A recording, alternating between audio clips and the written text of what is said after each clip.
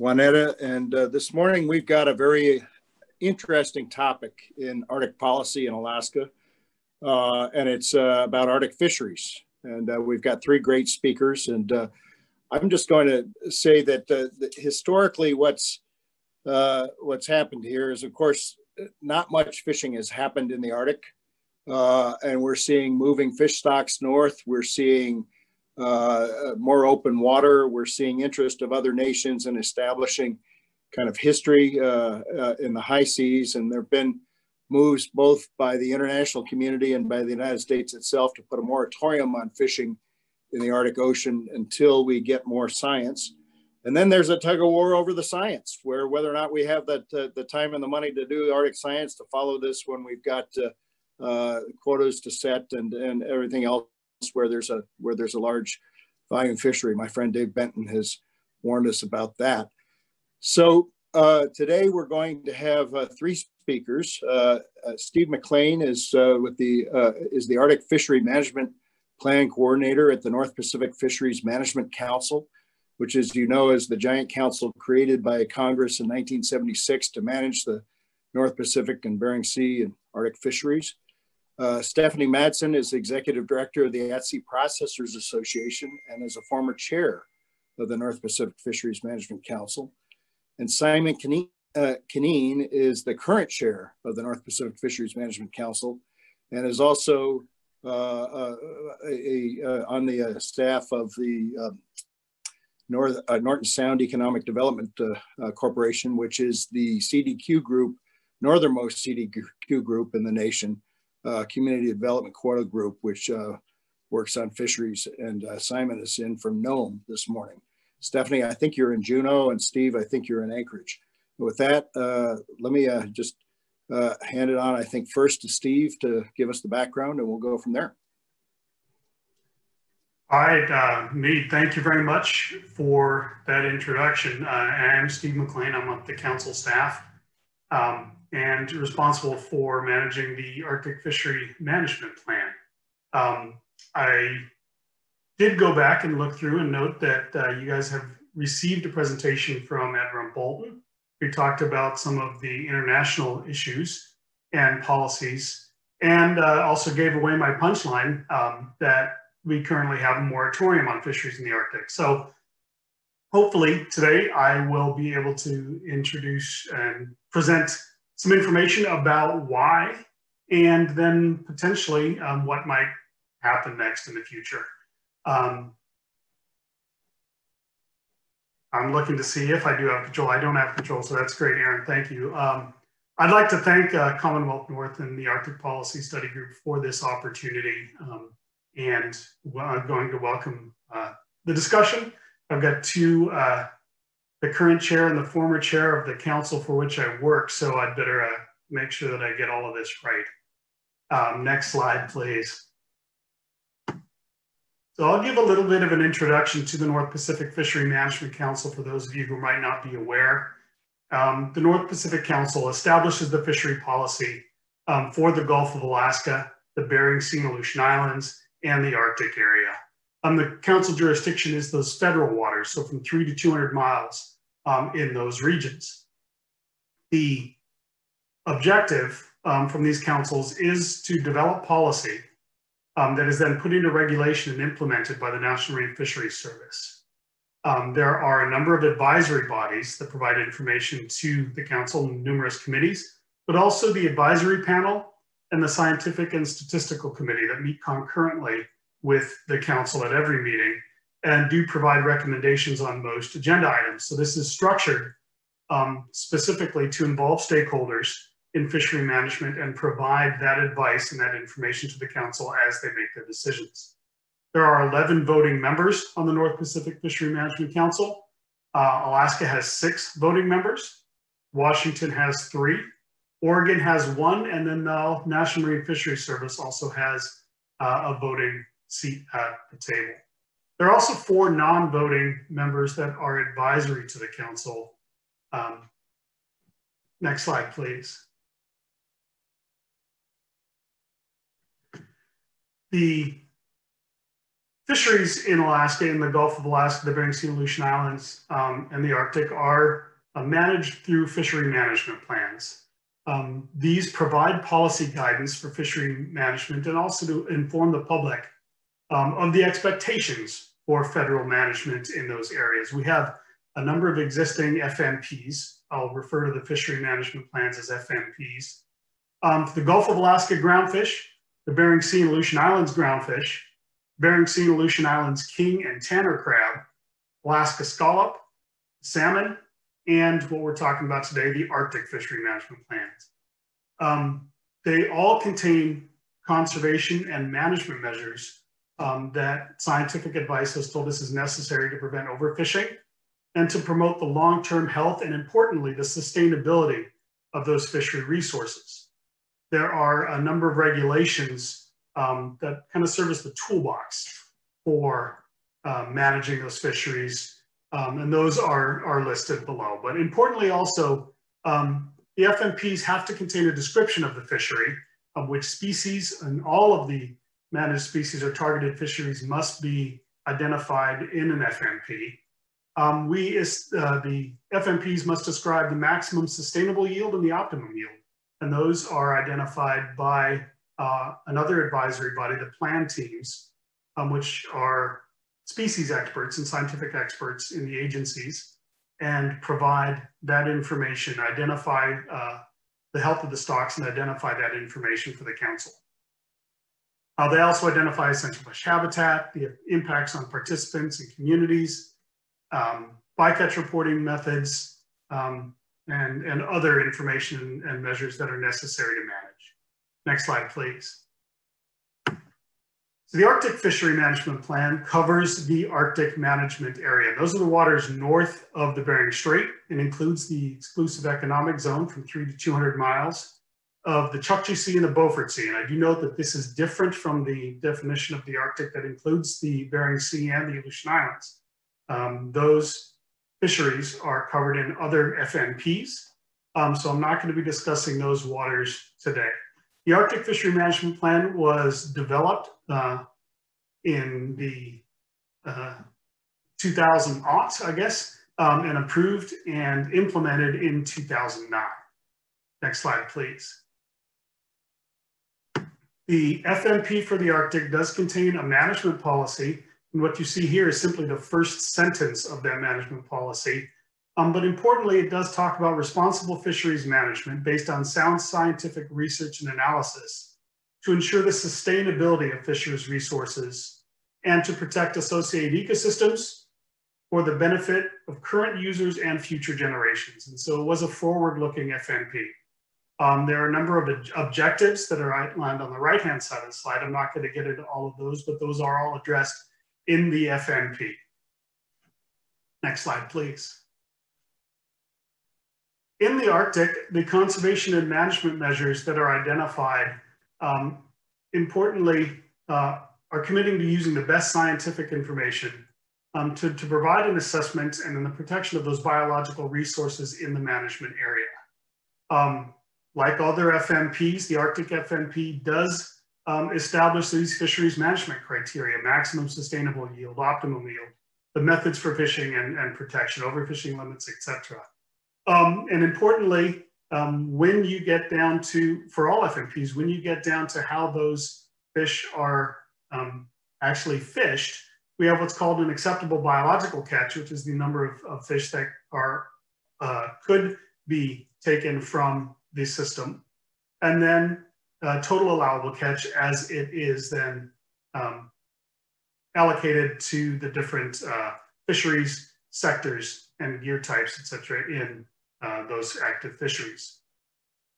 There are also restrictions that are identified in the Arctic FMP, gear, time and area.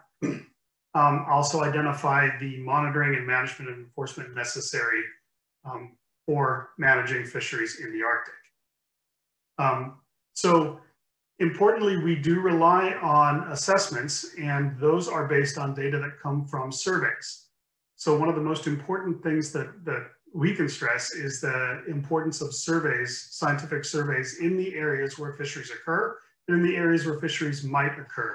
And that's what we're talking about in the Arctic.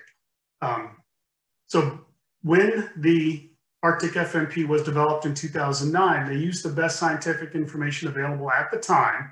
And that's what I'm going to be talking about next. If we go on to the next slide, please. We look at the biological resources that were identified in the Arctic. And here we see the biomass estimates in the Chukchi and Beaufort Sea for the 5 most common fish species, and also snow crab, which was the most important or invertebrate of the most interest in the Arctic area. And you look at those biomass estimates and you can see that there is much more generally available in the Chukchi Sea than in the Beaufort Sea. And these, like I said, are the 5 most common fish species and snow crab. And snow crab was probably of most interest at the time because of the biomass that appeared to be present in both the Chukchi Sea and the Beaufort Sea. However, most of the snow crab that were seen in those surveys were small. The exploitable biomass would be the crabs that are most interested to the fishery, are those with the carapace width greater than 100 millimeters. And the total biomass for those crabs was right around 6,500 tons in the Chukchi Sea. Now you can compare that to the exploitable biomass that was available in the Eastern Bering Sea at the time was about 138,000 tons, and now is about 276,000 tons. So you can see that there's far fewer crab available in the Arctic area than in the Eastern Bering Sea. So that is just the first step in management of those fisheries in the Arctic. Next slide, please. So that information and those assessments were taken to identify the maximum sustainable yield, the total amount of the resource that could be removed from the system sustainably. For Arctic cod, that was about 5,758 tons, saffron cod, 589 tons, and snow crab about 453 tons. All of the FMPs do allow for a change in optimum yield from the maximum sustainable yields. The optimum yield is the target. And we do allow those reductions due to socioeconomic and ecological factors. If there's something that is not considered in a strict biological assessment, it can be factored in to address optimum yield. The reductions in optimum yield come from those ecological and socioeconomic factors. If we're talking about socioeconomic factors in the Arctic, they consider the uncertainty of the estimates. And in the FMP, it's identified that the reductions from uncertainty was about 35% from maximum sustainable yield as a conservation and way to address the uncertainty. But then also the costs is one of the factors, socioeconomic factors that was considered. And the fact that there is no infrastructure there in the Arctic ready to take a fishery, the reduction in optimum yield from that was 100% reduction. Also, ecological considerations and the protection of marine systems allowed for a reduction in optimum yield.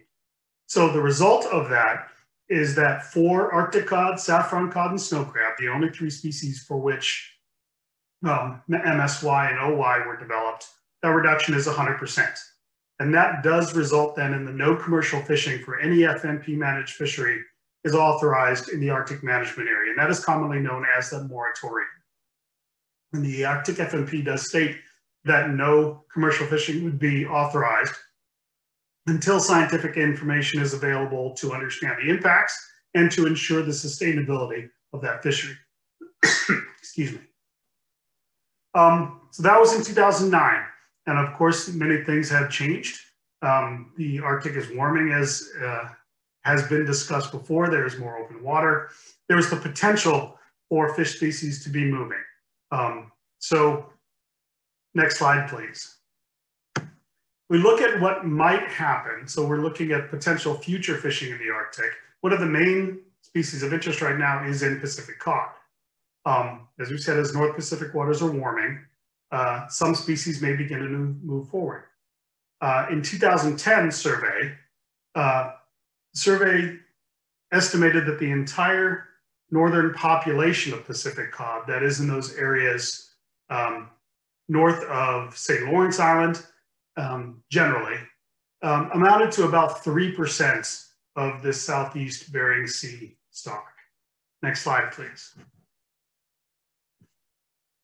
A survey in 2017 indicated a 900% increase in that northern Bering Sea. In other words, many more fish were seen in the northern Bering Sea than had been seen in 2010.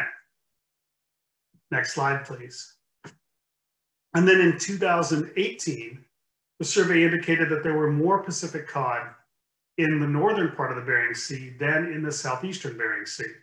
And so as these fish appear to be moving northwards, we get into the international boundary, we get into the northern boundary of those surveys. And the question remains, are those fish actually moving into the Chukchi Sea? Interestingly, genetic studies of the Pacific cod in the northern Bering Sea indicated that those are the same Pacific cod as are seen in the Southeast Bering Sea population. So it's not a new population, it is a change in distribution. So the question became, why are they changing that distribution?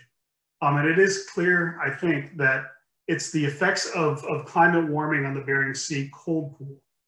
As ice forms in the Bering Sea, it creates cold water that in years of heavy ice or thick ice extends down into the southeastern Bering Sea. Pacific cod avoid that cold pool, and when that cold pool is of great extent, they are found primarily in the southeastern Bering Sea. As that cold pool shrinks, the Pacific cod do move northward. Next slide, please. So the question, like I said, does remain about whether or not those fish are moving into the Chukchi Sea and whether or not they could support commercial fisheries. In order for that to happen, we would require scientific surveys in the region to assess the population of fish that are there.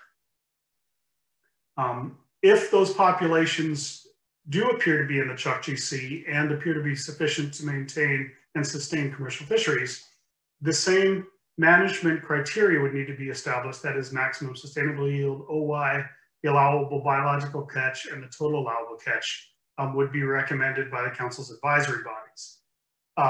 If then the council determined that they wish to open the southern part of the Chukchi Sea to fisheries, it would require amendment of that FNP in order to authorize commercial fishing.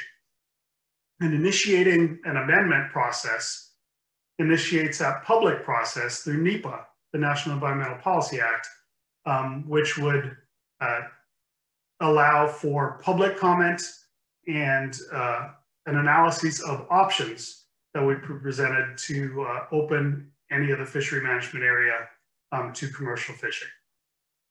So that is a brief overview. Next slide, please. I'd again like to thank the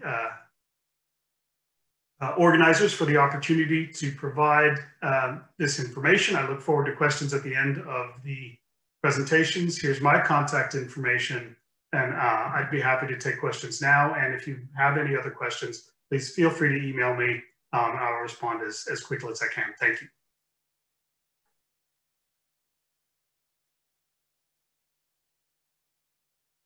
Thank you, Steve. And now let's turn to Stephanie.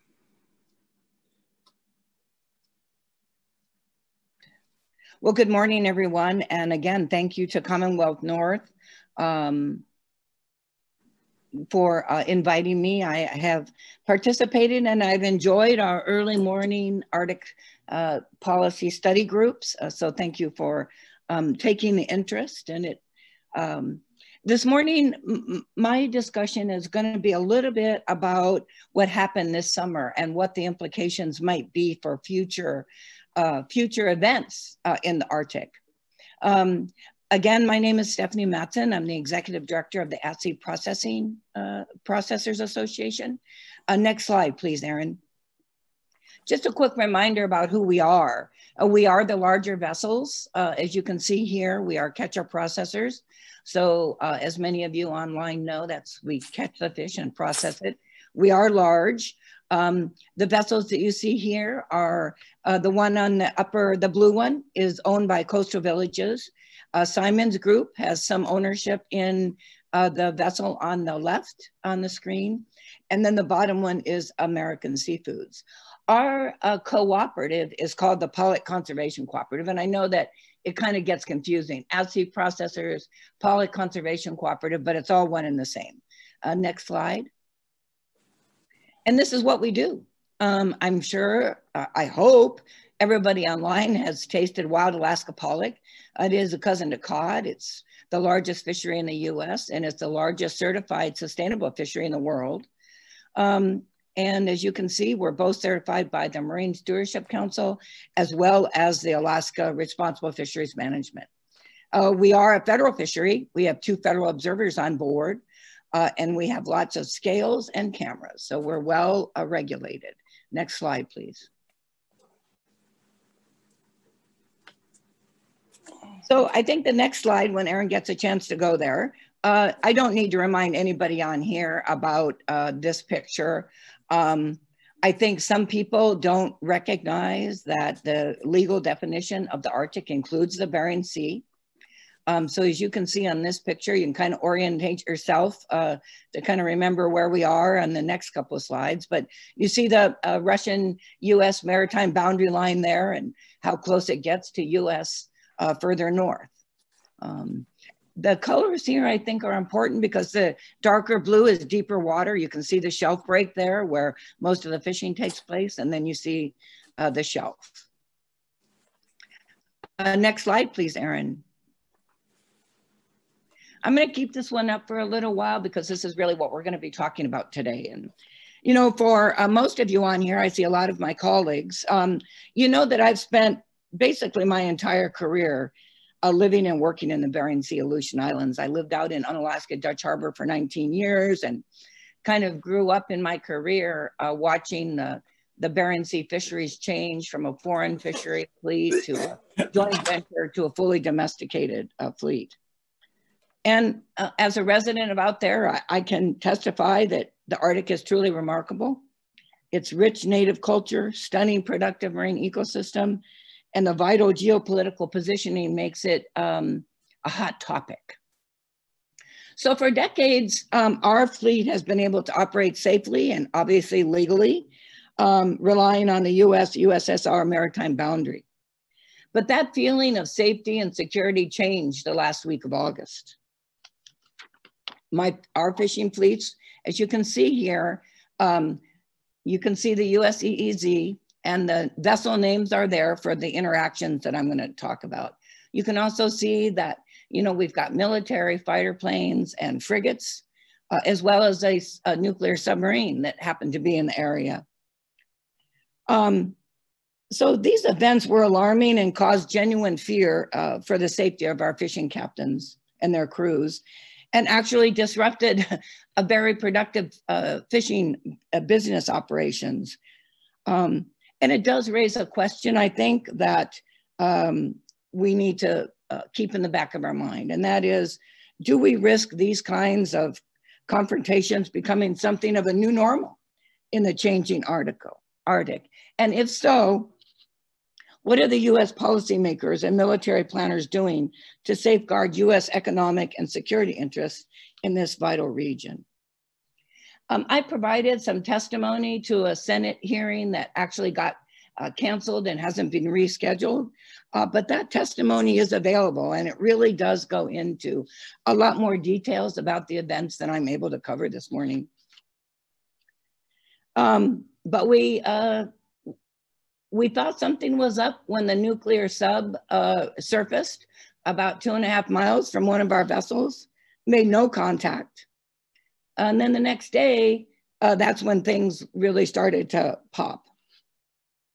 So I want you to imagine that you're in the middle of the Bering Sea, almost 200 miles from shore, conducting legal fishing operations when a military, excuse me, warplane buzzes your vessel and initiates radio contact, and through broken English started to deliver an alarming drumbeat of a message, warning of danger and insisting that you leave as it continues to fly over your vessel at an increasingly low altitude.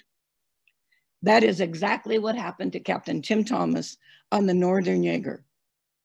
Then a Russian warship appeared and issued an order that instructed him to sail due south for 5 hours and not return until September 4th. And this is what it sounded like for Captain Thomas.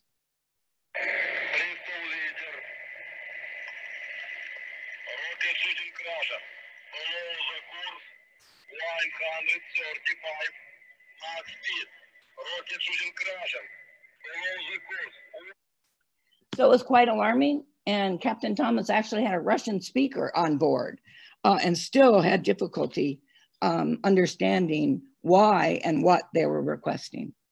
But as you can see, our vessel wasn't the only one that was impacted. We had 2 Fraser longliners up there. One of them had to cut their gear. The Russians were pretty adamant that they were in danger. There was live missile fire. And so they cut their gear and left the area. Another fleet that were catchers that delivered to motherships had their gear in the water. And they had a Russian frigate steaming toward them, telling them to evacuate the area. And they were trying to explain that they had gear in the water and they weren't able to maneuver. So I hope that provides you a feeling of what the captains were facing. We were kind of all alone out there. There was no US Coast Guard presence. We didn't know about it. You can see here on the map that there's 2 areas called hydropack. Apparently that is the legal notification that the Russians have to give the US government, which was done, but the fishing fleet never knew. So it seems to me as a proud US citizen that is totally unacceptable. We have had briefings from both the State Department and the US Coast Guard about that. And I think that we're gonna see some changes.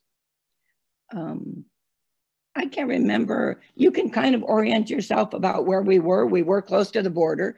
We're fully legal. So let's go to the next slide, Aaron. So push come to shove, these are the 3 things that we're asking folks to, the US government to address.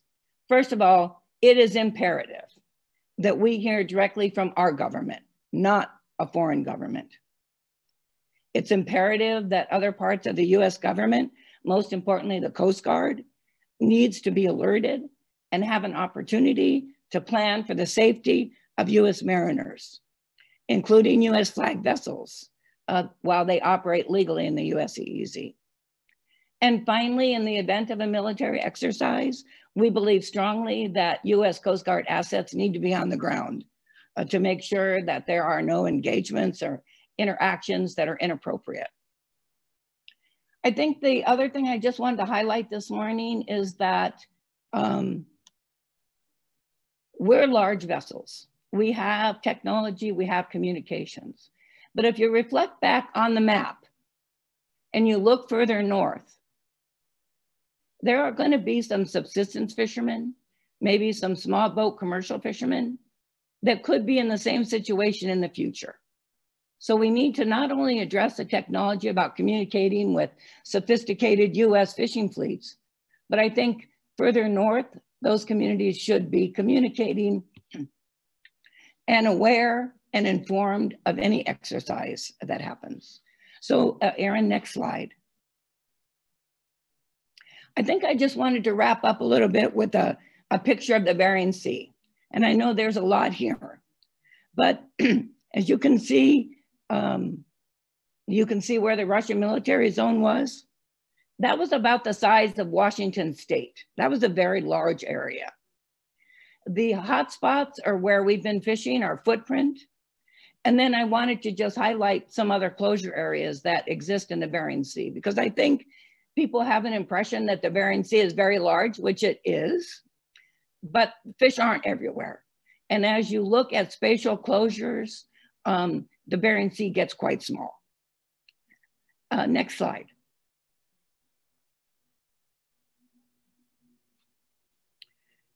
And there we go. I'd like to thank again Commonwealth North. Sorry about my voice, it was fine earlier. And I'll look forward to answering any questions. Stephanie, thank you very much. Very, very interesting. Simon, you're up next, and it's about 8:35. So after your presentation, we will have 10, 15 minutes for questions. And Simon, thanks for joining us. All right.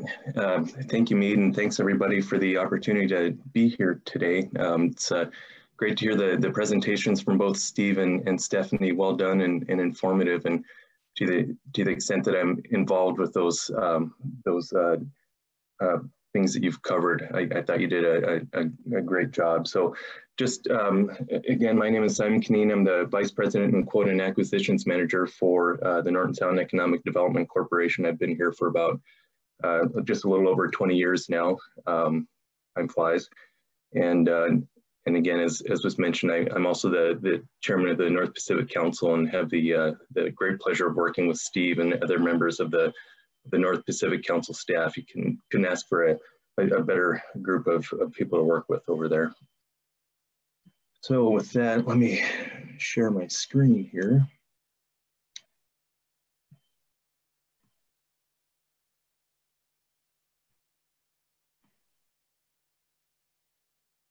Am I sharing the right screen?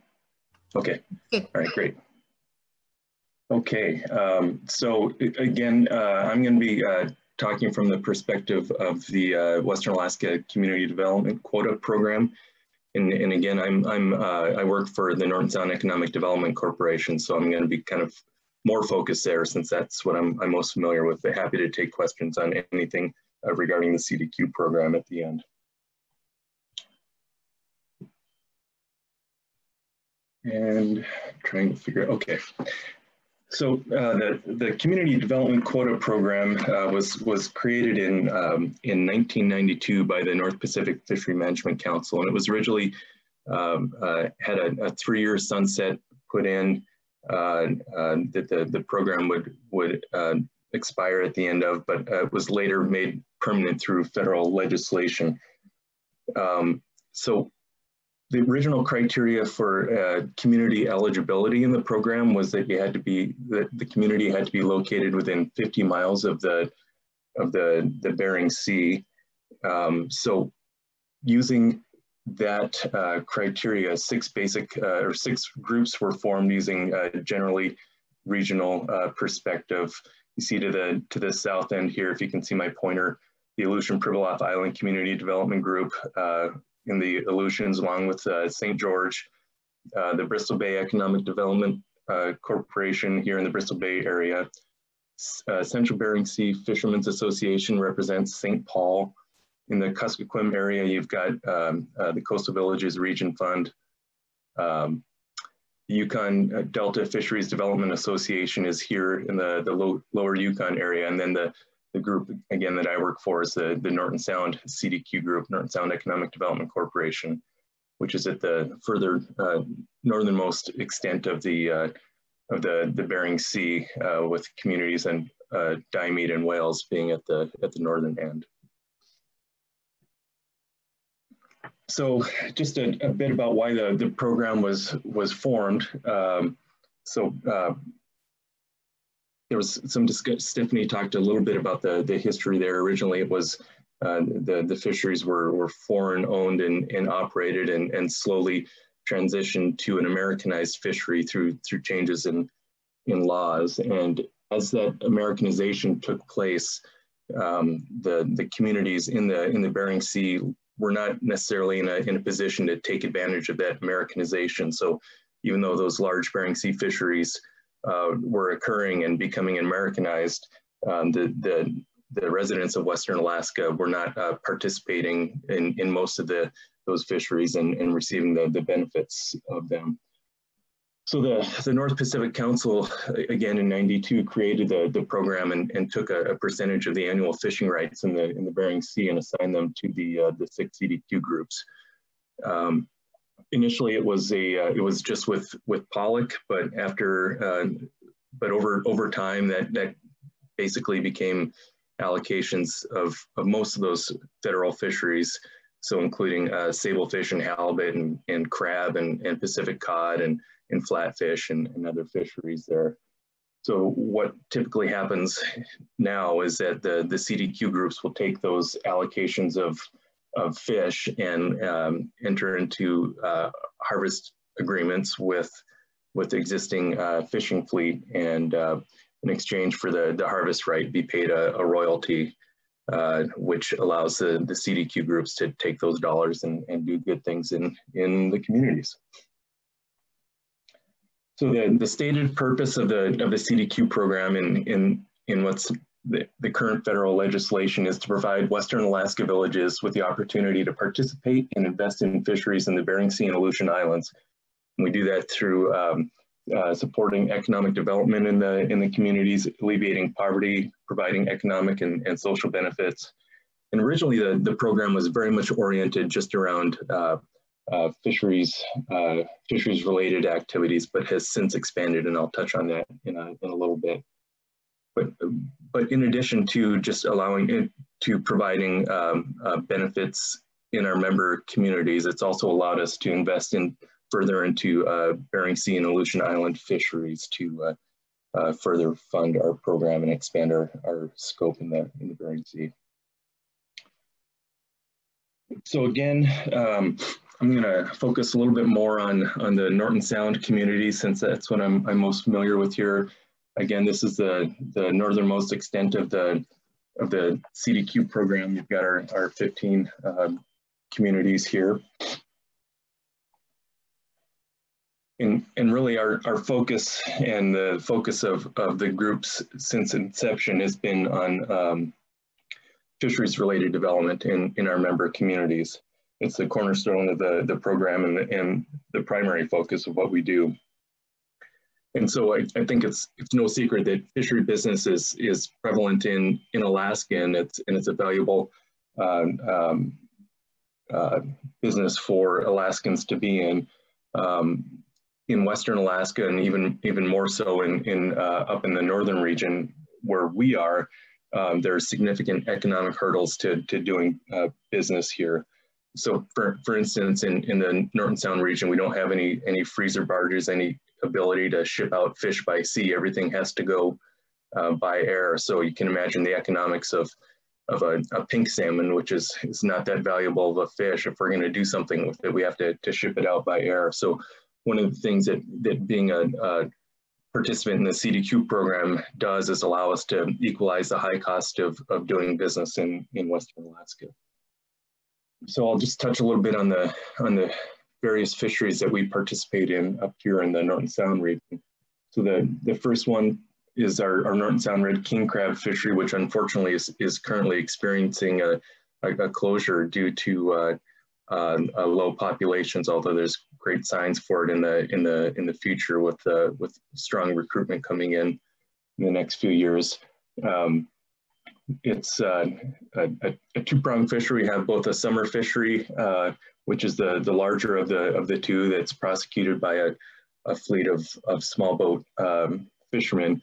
We also have a fairly unique fishery of winter red king crab, which has to be taken through the ice during the winter months, and where local fishermen head out by snow machines, set pots through the ice, and take the fishery that way. Again, fairly or almost entirely unique, perhaps. We've got probably our largest fishery in terms of the number of fishermen is our salmon fishery, and we have a buying or processing plants in Unalakleet and in Nome, along with buying stations throughout a number of our communities. This is again something that's extremely valuable fishery for our fishermen, and well supported by by our CDQ dollars. Our halibut fishery is another very important fishery for fishermen, and this occurs in a couple of locations, both out of Nome and out of Savunga, which is on St. Lawrence Island. St. Lawrence Island fishery is a pretty interesting one. Those are tough fishermen out there. The boat on the top is the typical vessel in Savunga, an 18-foot boat with a small outboard where fishermen go out and haul all their gear by hand. Those are tough fishermen out there, and they work hard for their dollars, and you know, occasionally pull up the 300+ pound fish, which you can imagine is quite the feat when doing by hand. Not the most valuable fishery, but certainly a very cost-effective fishery to enter is our bait fishery, where fishermen will go out and harvest bait fish through the ice and provide bait for our local fishermen. So very, very simple and easy to get into fishery. And then kind of reflecting on Steve's earlier comments regarding the northward migration of fish, we've really seen an increase in the Pacific cod abundance here in the Norton Sound region, and this is something that our fishermen are starting to take advantage of. It's helped along by the fact that the North Pacific Council the last few years changed the rules, which I guess helped us get fishermen fishing when they couldn't before, by relaxing some of the LLP requirements, the license limitation requirements for local fishermen. So that's an example of the council being responsive to the northward movement of fish. So while the fishermen themselves are kind of the typical shining star of fisheries in the Norton Sound, it's really important to note that the local fisheries also produce quite a bit of jobs in support areas. You know, we have I think the typical seasonal position is, we typically hire about 230 seasonal workers to help support our fisheries, and at just under $12.50 an hour, I think we have the highest entry-level processing wage for anywhere in Alaska. And again, that couldn't happen without the CDQ program. So we have three processing facilities, buying stations located throughout the region, a number of tender vessels. And again, it's all important income for our residents. And we've got the ability to hire everybody for these positions come from our region, which is a great help. And actually, I think was one of the reasons we were able to be successful in not having any shutdowns this season due to COVID, which is something we strove quite strongly to do. So just a little bit more about how we help our fishermen get on the water. So we provide very low interest or no interest loans for basically whatever fishermen need to get to fishing. So vessels, motors, gears, permits. We do our best to support fishermen to do what they love to do.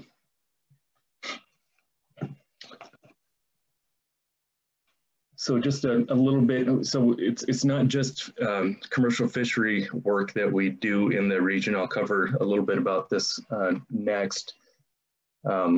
In our fisheries research and development program, we focus on making significant investments into the research and management end of fisheries. You know, and that's in recognition of the better our local data is, the better fisheries can be managed. So we operate our program in the region on a scale that's roughly equivalent to the size of the programs that the Department of Fish and Game runs here. So we basically match what they do. We employ 5 or 6 biologists, have a number of support staff, and run field projects throughout the summer that employs, again, a large number of our residents. and also focus on marine debris cleanup efforts that help keep our communities and shorelines clean. So just a few of our programs: we do salmon rehabilitation and restoration projects, maybe what you could consider a mini hatchery program that targets certain stocks, as well as provide fertilization efforts to boost our red salmon fishery. So another major focus of CDQ groups is partner employment, working on the vessels, such as what Stephanie talked about before. It's not the sort of thing that's for everybody, but they are great paying jobs. And when we have residents that do wish to go out and work on those vessels, we have partnerships with our harvesting partners to make sure that that they have those jobs available to them. Training and scholarships is another large focus for the CDQ program. And so just from NSCDC's perspective, we started, in the inception of our program with about $30,000 in scholarships on an annual basis. And that's grown to almost $1.5 million on an annual basis for residents of our region. So again, between our 15 communities, that's a meaningful amount of education that our board has decided to fund. Got a number of community benefits programs that we support as well, working with local partners, the municipal governments, tribes, local organizations. We work with the hospital to train nurses locally so they don't have to go to Anchorage or beyond. We train them in region. We've got a rescue vessel there that we've helped to fund, and we've also helped to provide other infrastructure throughout the region as well. We work with the communities on large utilities programs, such as our Community Energy Fund, providing $1 million to each member community for efficiency upgrades. Water and Sewer Fund was just created not too long ago, $1 million to each community for infrastructure needs in that area. And consolidated bulk fuel program that we operate on an annual basis, where we allow eligible participants to combine fuel orders that we administer and provide no interest loans for communities to participate in, and lowering the fuel costs for all participants. We've got a small business grant program that has been really popular in the communities, and to support various large infrastructure improvements throughout the region, things such as community centers and docks and boat ramps. Another large focus for the CDQ program is investing into the Bering Sea. So it's not just the allocations of fish that we were received as part of being a CDQ group, but take those dollars and invest into Bering Sea additional investments, such as individual fishing quotas. These are quotas that can be bought and sold on the open market, and so we bring those back to Western Alaska by investing into those, and then buying into companies such as what Stephanie talked about earlier. Some of those larger pollock companies, also invest in cod, crab, flatfish, basically anything out in the Bering Sea.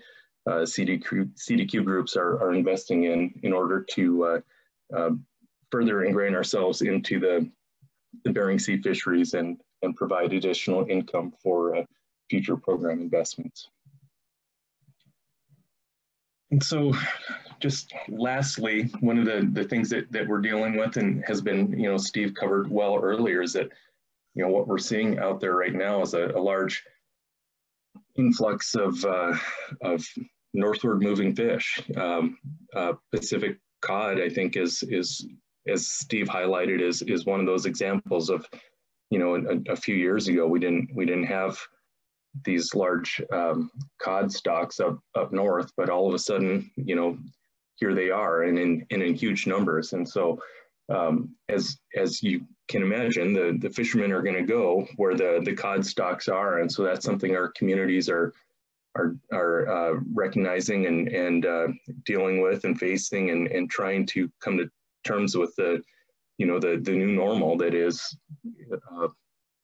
these cod fisheries and other fisheries starting to move north. And so there's going to be, obvious concerns of our locals. We get folks from St. Lawrence Island or Diomede Island seeing fishing vessels in their neck of the woods. It's concerning, the concerns with impacts with subsistence or commercial activities in the region is something that is understandably of great concern to our residents. But we also recognize, at least at the NSCDC perspective, that a large influx of fish, all those cod are up here eating something. And there's going to be downstream effects of some nature of those cod eating the sort of thing that are typically would be eaten by our local resources. And so it's unclear what the impacts of that will be.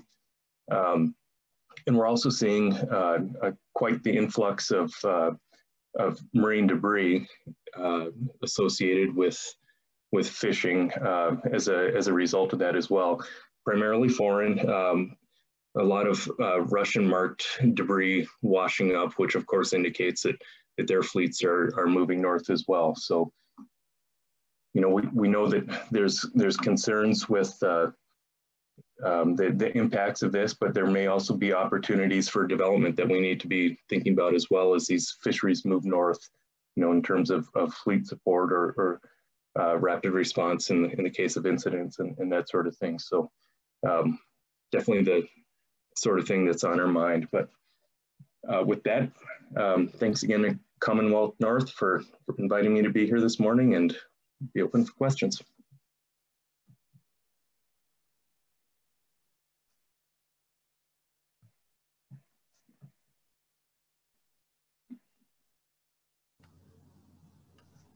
Great, thank you, Simon, and thank you to Steve and Stephanie as well. We'll take questions from our audience. If I'm getting a lot of good reviews here for you guys for the information and presentations that you've provided. Let's start. Mead, I see you've taken your mute off. Do you want to start with any questions? I guess I've got lots of questions, but I'm going to ask one, Stephanie, and actually to all three of you about this military incident. There have been many former American crab boats working the Russian side of the Russian fishery. Do we have enough communication with the Russian fishery folks to maybe have a joint concern about Russian military exercises? Stephanie, I agree with everything you have. I was helping somebody write a paper on a Arctic Common operating picture there, and we're obviously all pushing for more Coast Guard assets in the Bering Sea. But don't we get along with our neighbors? Do the fishermen know each other? Is this a common problem, or is this something that the Russians would join you in saying, hey, you can't just come in here and mess things up like this without notice? That's a very interesting question, Mead. I don't think our fishermen really have a lot of communication. I mean, oftentimes, quite frankly, we're within shouting distance of the Russian Pollock fleet because they're fishing on their side, we're fishing on our side. But, I guess in some respects, we're global competitors. The Russian Pollock directly competes with the wild Alaska Pollock. And so I think, we have a little bit of that stress going on. We do look at their science when they apply for a certification, the Marine Stewardship Council certification. It's hard to interpret. So I guess the quick answer is no, there isn't a lot of cooperation or communication right now that I'm aware of. It probably is a good goal to move forward with, but recognizing, pollock fishermen to pollock fishermen, we're competitors. Simon, maybe in your position as council chair, is there enough coordination at all between the council and whoever the Russian current regime is in terms of managing fisheries in the same ocean? Thanks, Mead. Boy, there's not a whole lot of coordination going on there. There might be some opportunity for that through the International Consultative Committee, and the Bering Sea Fisheries Advisory Board helps to provide some input there, but that has not occurred at the council level. No. Okay, just as you get into the Arctic issue, Steve, is there coordinated science at all from what you were showing us with the Russian side? Yeah, thank you, Mead.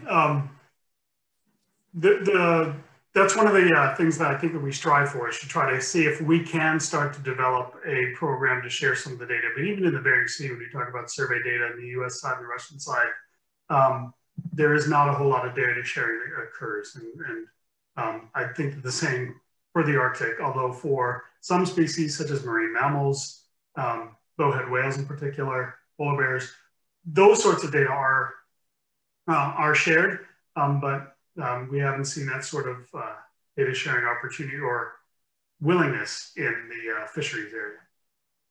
Okay. Well, you've just, all three of you have just given me some more ideas on policy recommendations here, which we'll be getting back to you on. And I don't want to monopolize the airtime here, Juanetta. I'll hand it back to you. But we have been in touch with the governor of Chukotka, and we're trying to get him to speak to this group. It'll probably be a noon meeting because it's 4 hours earlier over there. Sometime in November, we're working on it, and then we got a preliminary note today from an associate saying that he's working on a response to us. So, Juanetta, back to you. Sure, thanks, Mead. Steve, I think this question is probably best addressed to you. You talked about the biomass estimates and allowable catch in the Bering Sea and in the Arctic, and then the sort of redistribution of biomass migrating north. But can maybe you speak to the timing of some of these decisions and the research that's available? We have a question from Lauren Devine talking about, how often are newer estimates being made to update the Arctic Fisheries Management Plan, and maybe you could address sort of what are the pressure points in terms of making some of those critical decisions about possibly opening the Arctic fisheries for commercial exploitation. Yeah, thanks, Juanetta, and thanks, Lauren, for the question. Great to hear from you. Of course, we are a data-intensive organization. We rely on the best available data in order to make any sort of management considerations. So if there's a drumbeat that I will continue to beat on, it is surveys, surveys, surveys. If you have the opportunity to contact people and make it known that the surveys that occur in the Northern Bering Sea are extremely important, and surveys into the Arctic are going to be increasingly important. So as new survey data become available to the National Marine Fisheries Service, they do update their estimates of biomass for all the species in the Arctic, not necessarily just for those that might be of commercial interest. I did show the data that were available at the time of the implementation of the FMP so that you could see the information that was available to the regulators as they made their decisions. But we do keep track of the surveys that do occur in the Arctic. We work closely with those scientists at the National Marine Fisheries Service and the Alaska Fisheries Science Center in order to just be aware of the biomass estimates. And most of the biomass that is in the Arctic, especially in the southern Chukchi, is not necessarily of those commercially important species. There's a lot of benthic invertebrates. It's an important feeding area for gray whales, walrus, eiders in the wintertime. So we do keep track. We would like to see more regular surveys in the Arctic. And if you can, take up that drumbeat, we'd appreciate it as well. Great. Well, maybe just a follow on to that is, and maybe you're sort of intimating what the answer might be here, but do you have the resources to do continuous or regular updates to your scientific data? Well, the council itself is not the funding organization. We are data consumers. And so we rely on the National Marine Fisheries Service to be able to provide those data and that information. So Bob Foy, I saw, was on the call, and he has let us all know that they are trying to do less with less. Their budget and research budget continues to be cut. So they are struggling to be able to provide the existing surveys. They've done a fantastic job so far. COVID gave them additional problems and challenges to overcome. But we would like to see much more investment in the science. And we'd love to have more data. As we have fewer data, we have more uncertainty. And that does require us to be conservative in our management approach. So same drumbeat. All right. Juanetta, this is Stephanie, if I might on that. Go ahead. I think it's important for those that don't live and breathe the council process to understand that the Northern Bering Sea is different than the Arctic FMP area. Mm-hmm. And so we do get, you know, we've been pushing for the Northern Bering Sea surveys, which Dr. Foy has been supportive of. I also know that the SSC and Dr. Foy are very interested in trying to get surveys in the Chukchi, not only to assess what's there, but to gain an understanding of what the changing climate is doing. And I think that Dr. Hunt on the SSC always reminds me that the fish aren't going to move north unless the food does. So it's not only looking at where the species is, but also tracking where their food is traveling as well. Great, thank you. So we have a question from General Key, Randy Key. Have any of you seen any evidence of the Chinese fishing fleet on the Russian side in the Bering Sea or in the EEZ? Just curious if you're seeing any Chinese activity. From my fleet, I've not heard anything. It was a learning experience. I guess a reminder that the US EEZ doesn't mean that it's not international water. So, you know, but I've not heard from any of my fleet that they are seeing other fleets out there. But I suppose if they're not threatening, they may not think to tell me. So I'm going to say no, but I'm not really an expert. And I don't have much to add. I'm in the same wheelhouse as Stephanie on this one. All right. Okay. And I haven't seen any sort of information about that either. Okay. All right. Thank you. I have a question for Simon. Last week, we actually heard a session on powering Arctic communities, and we heard from the Northwest Arctic Borough and Kotzebue Electric Association about their efforts to introduce alternative energy. And I just want to highlight something that you pointed out in your presentation about the fuel distribution program, because it was a topic that came up last week. So it's a little bit off point with regard to fisheries, but it's fisheries funded, let's say. Right. So Norton Sound has been a real innovator in helping to reduce fuel costs. Can you say a little bit more about that program, and are any of the other Arctic or Western Alaska communities emulating that program? Thanks. So I know there are local or regional organizations who do that. You know, or some of the school districts have done that. Some of the other larger utility groups have done that as well. But that's not open to all of the participants in our communities. So yeah, again, what we do is we just have an open application period for regional entities, you know, smaller communities and smaller organizations to say, hey, you know, we need this number of gallons of fuel this year, and they sign on with us, and instead of, you know, ordering a smaller amount, the aggregated amount is quite large, that we then enter into an agreement with a fuel distribution company. And that's where the savings really come in, is the transportation of that fuel. And we are in charge of, we're the single point of contact for the fuel company to move that along, and we handle payments to that fuel company, and then work with the organizations that work with us to work out the finances there. So it's beneficial in a couple of ways, in that we get the bulk fuel discount, as well as the organizations get a very low interest or no interest loan for the fuel. But in terms of other organizations, there's just the few that I mentioned there, but I haven't heard of it going much further than that. Great. Thanks, Simon.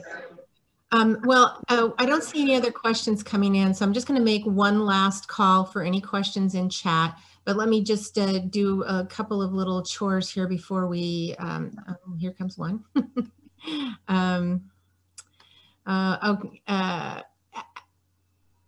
Actually, Chris, I'm going to ask you to unmute and go ahead and ask that question directly, if you don't mind. Chris Barrows.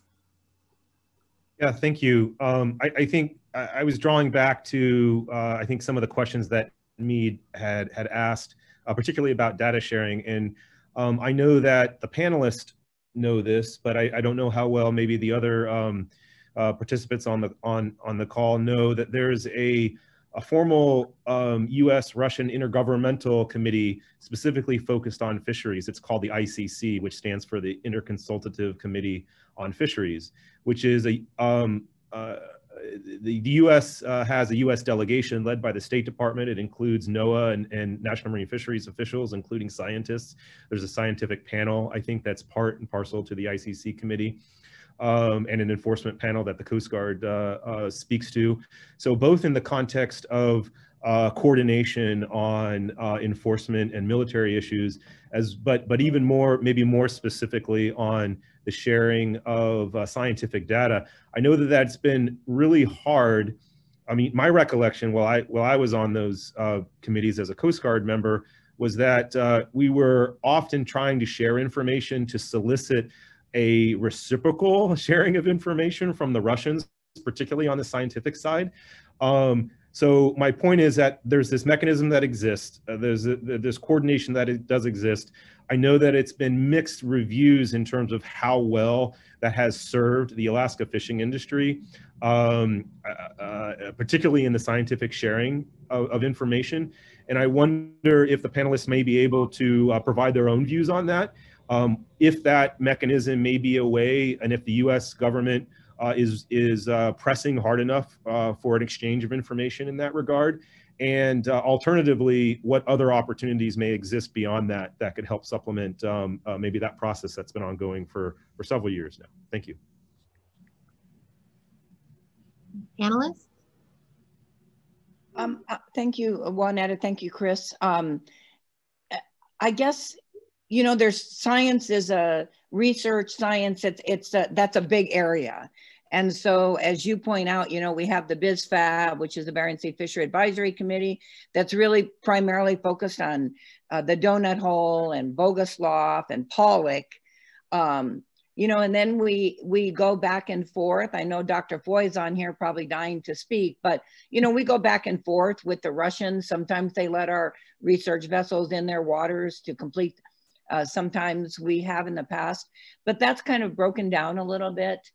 So I think, you know, we probably need to focus a discussion on, you know, exactly what science do we want to share and how we do that. As Steve mentioned, I think there's probably more back and forth on marine mammals and some of the other species than really fish. And maybe that's because we're, you know, direct competitors with the Russians, specifically on pollock. Steve or Simon, you want to weigh in on that at all? So I would, I guess, responding to whether or not that's a good platform. It's certainly an existing platform, and I think an existing platform is probably going to be better than trying to recreate a platform.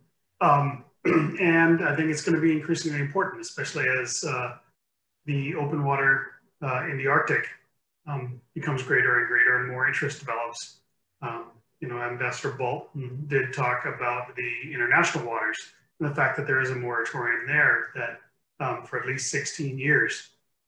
But that is going to affect how the U.S. thinks about our domestic EEZ and how fisheries can occur there, especially as we think about exploratory fisheries. So it's going to be increasingly important. I'd like to see those sorts of data being shared.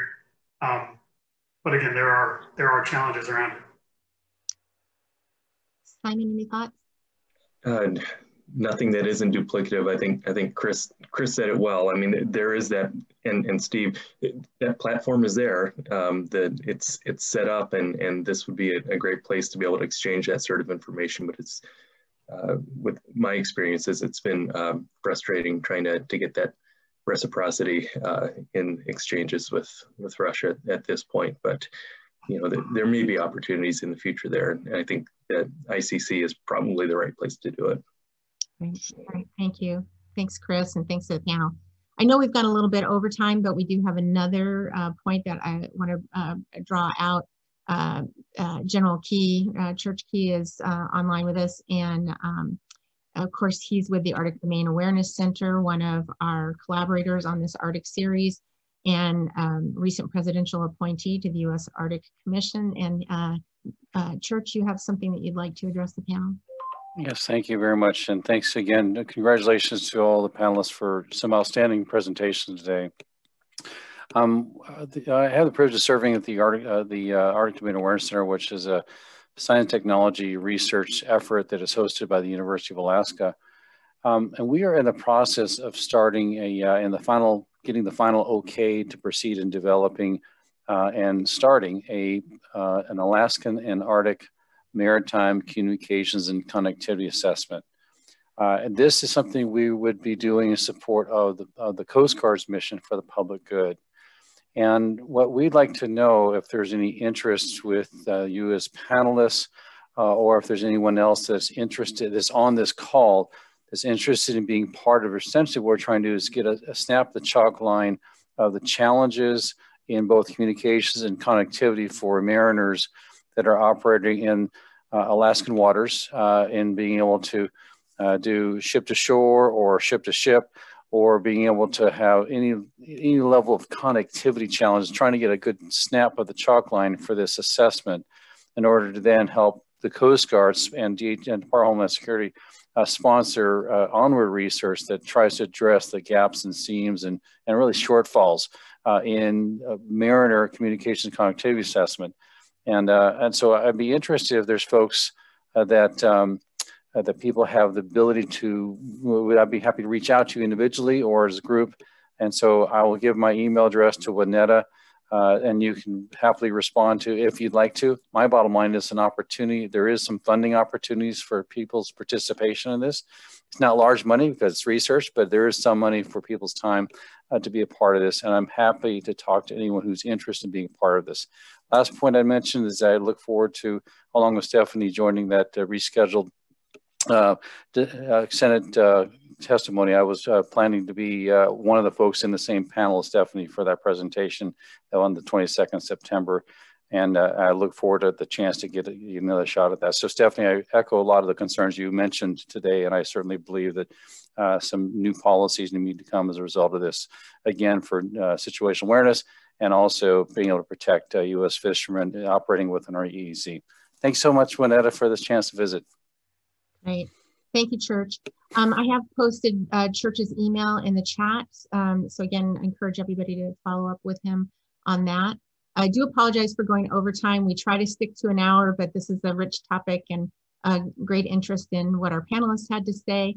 I want to just point out that next week we will have a work session on the 28th that'll be focused on the report outline and findings. On November 4th, we have a session on communications in the Arctic that'll be moderated by Alex Hills, who is a real pioneer in communications in Alaska. And we have a number of panelists. That session will be scheduled to go 90 minutes because we will have 4 or 5 panelists. We did hear from the governor of Chukotka and hope to have a session with him on November 25th. We're tentatively slating December 2nd for a session on Arctic tourism, and may have one final session on December 9th with other international participants in the Arctic. So keep your eye on your email for those notices on upcoming sessions.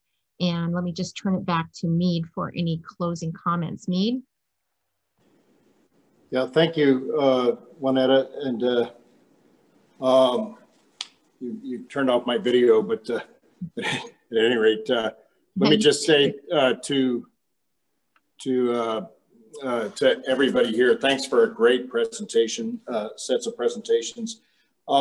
One of the recommendations that has been made to us, Paul Foose made it early, is that we try to create in the Bering Sea something very much like the Barents Sea consultation process that the Scandinavian countries have with Russia. And it's kind of a regional annual review of the bidding on everything: energy cooperation, transportation, tourism, fishing, not to supplant what you've got there, but essentially to have at one point where senior people in both countries kind of review the bidding and help get things back on track. And it's pretty clear to me from listening to this presentation, just on the absence of the science, absence of the,